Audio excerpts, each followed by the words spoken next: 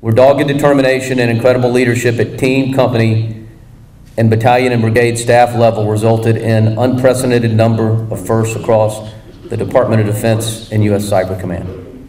I would just like to highlight a few of those firsts. The first DoD organization to have all of its Cyber Mission Force teams to reach IOC. The first unit to integrate offensive cyber capabilities with tactical formations at combat training centers. The first to build a training program that produces enlisted tool developers. The first organization to provide an operational cyber platform with required mission command to support cybercom operations.